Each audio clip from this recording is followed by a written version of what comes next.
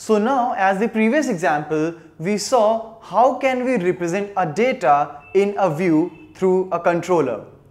Now in this video, we'll see how can we use filters in showing the data in some customized format.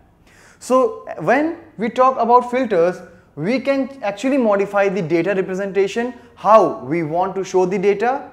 It actually also used for the search criteria. For example, if you have a large number of records somewhere in a page and you want to make a search, you can use the filters for the searching criteria as well.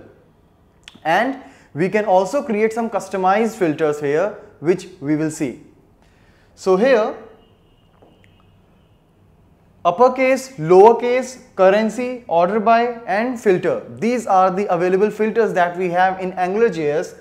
If I talk about uppercase and lowercase, so as the name says, when you are retrieving some string type of data and you want to convert its case, you can go for uppercase and lowercase.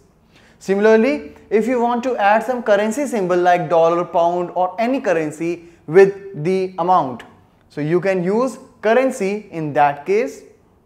Order by for sorting the data in ascending or descending order through a particular column.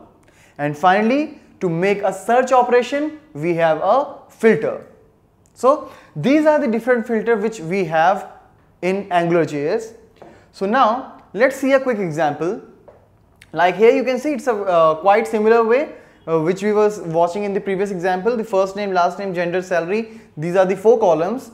So here you can see while showing the data out here, I used uppercase. So the first name would be converted into the uppercase completely. Similarly, lowercase for the last name. So the last name would be converted in the lowercase. Then gender. In gender we haven't passed any. Now again in salary you can see like we have passed the currency filter. So by default it will add dollar as the currency symbol. If you want, we'll see that how can you change the currency symbol right here.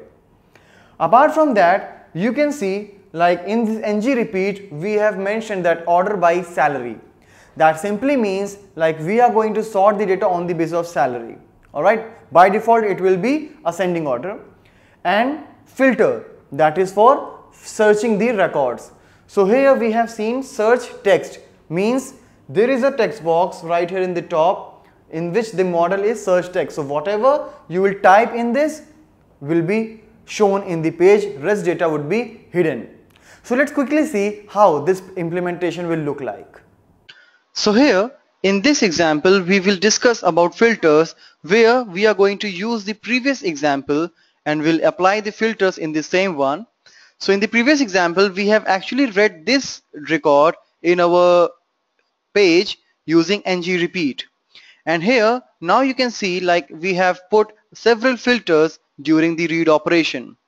So here like in the first name you can see just after passing this pipe symbol we have applied the uppercase for converting the whole first name as in the uppercase.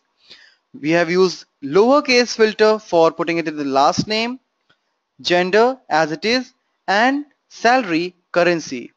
If you don't want to specify any specific currency, you can simply just go for the currency filter and it will make the default currency symbol right before the salary symbol, right? That is the dollar.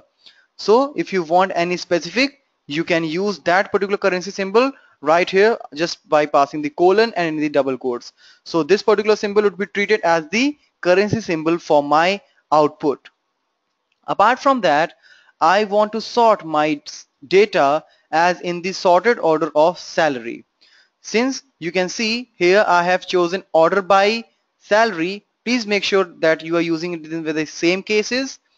So here it is salary, so by default your data would be in the sorted manner of salary in ascending order, right? So let's check so far what we have done. So you can see first name is in the uppercase, last name is in the lowercase, and the output is in the sorted manner of salary in the ascending order. If you want to make the same sorting in the descending order, you can just add this hyphen symbol, and if you'll refresh you will see that now the data is being sorted as the descending order. Alright, Just to make the search operation more easier for the large number of records, we have taken a text box with the model search text. We haven't specified anything like for which particular field we are going to make search. So whatever you will enter, it will compare for all the fields. And you can see right here in the filter, we have used the same search text, the same model which we have used. Means it is going to help us in filtering the data. For example, if I'll start typing any of the field like Edward, the first name, alright, you can see first I've sorted it in the first name. I'll start Fox, typing Fox, it will sort in the it will search in the last name. If I'll enter female, I'll get all the females. If I'll enter salary 30,000, I'll just get the salary. Alright, so this is how you can see like the single text box is being used for searching the data in any field. But if you want to make it for the specific fields, what I have done, any model with the dot first name or last name, that is our field's name, right? So now you can see the model name is search rather than search text. So let me remove this first. All right, and let's put a line break. Yep, so now it should be better. All right, so now what we'll do is we will modify the search text with search. So search is the model, and then dot first name last name is the field on the basis of which you want to search.